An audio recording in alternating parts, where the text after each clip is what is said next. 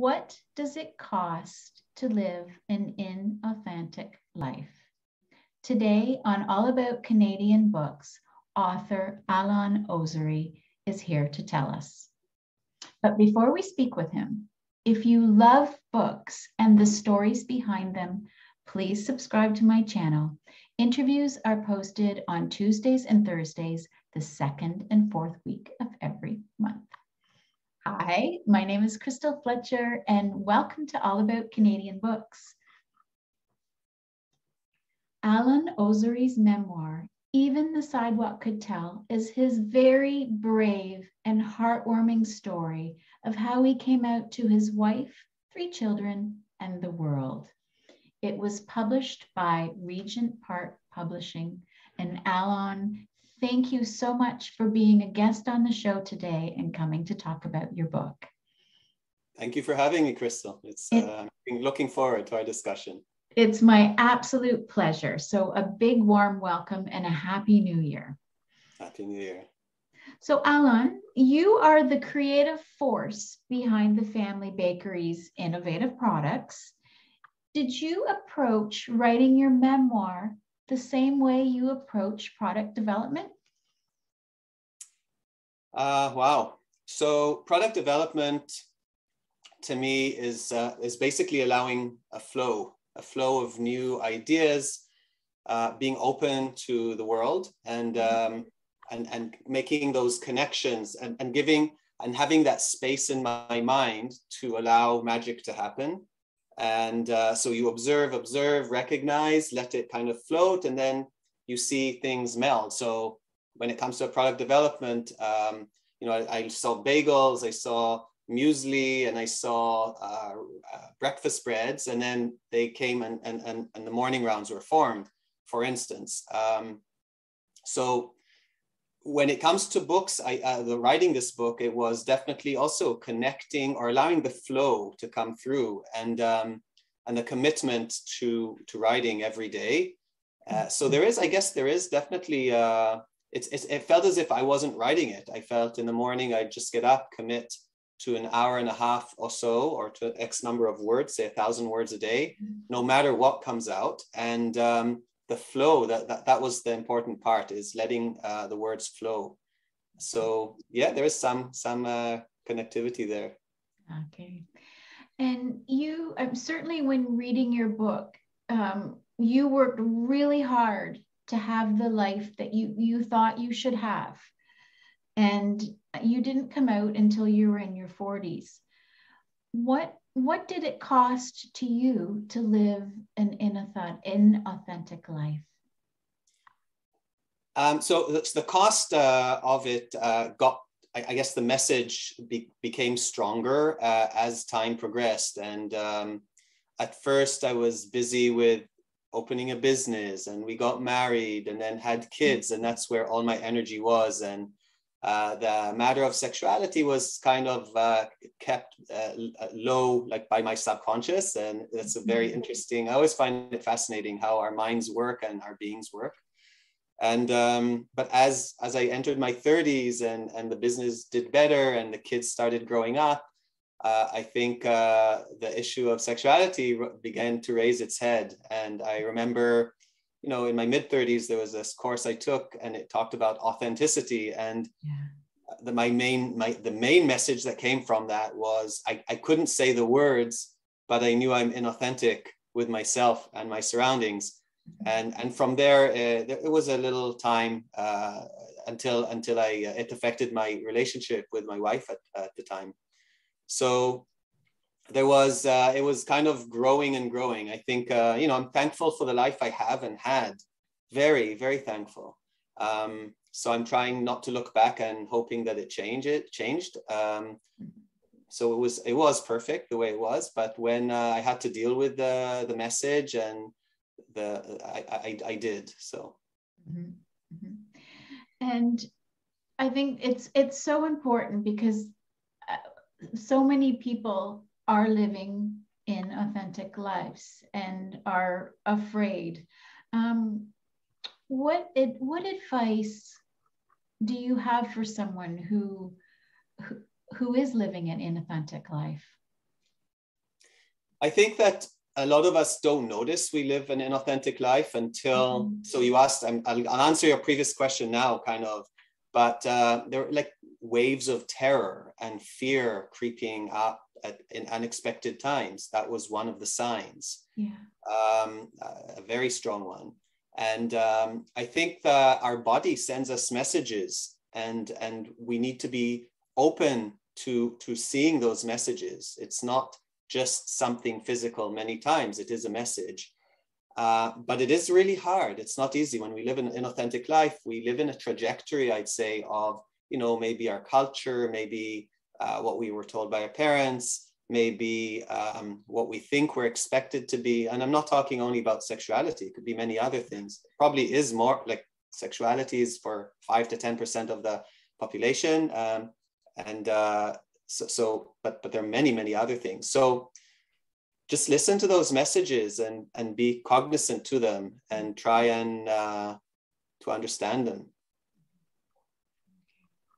And have you found, once you set your book out into the world, have you had a lot of positive feedback from others? Yes, it's mind-blowing. And not only, I mean, the LGBTQ plus, I guess, crowd, it resonated very strongly, even though, you know, many came out at early ages, but they have, you know, resonate. A lot of what I talked about resonated to them. But also straight people who are in marriages that are problematic or went through harsh divorces, or people who are not in the right place in their life with work. A lot of what was written there in the book is speaking to them, and I think it's sometimes better to read about someone else's problems. So this is not my pride. I don't have a sexuality issue, so it's not triggering me. But then by reading what I went through, I think the message is there are common messages there for everyone, and common triggers and experiences that we go through when we're living an inauthentic life. Yes. And I think one of the things that I really appreciated in your novel was how you and your family were able to come together and work together and maintain, you know, your Friday night family dinners. And I think that was a really beautiful message as well, the importance of family. Yeah, I think as much as we kept that, it kept us together also, those routines. I have a friend who's going through now marital issues, and she's like, Alon, your book is helping me with dealing with the day-to-day right now, and how I go about things. And I love that, because, you know, it has no issues with sexuality, but kids come first. We're still going to be family forever, you know, and let's keep that in mind. And that's definitely the message. Today, my ex and I talk 2-3 times a week, just a chat on the phone. Other than, of course, we have a daughter that 2 sons who are adults now, but a daughter who we share, and but we speak, just chat and see how we're doing. So it's amazing. Yeah. And do you have any plans to write another book, Alon? I had, but now I'm giving it a little time. Now I think I need to verbalize. I want to see the art of verbalizing. So I had a podcast last year that ended talking about Toronto and Toronto businesses and entrepreneurs.